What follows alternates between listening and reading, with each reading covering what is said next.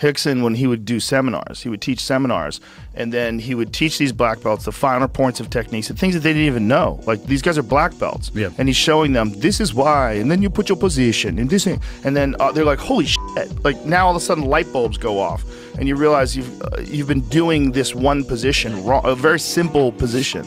Maybe it's a guard pass, maybe it's a triangle, whatever it is. He would do this, he would teach these black belts, blow them away. And then he would line them up and roll with them. Just smash them. One after another.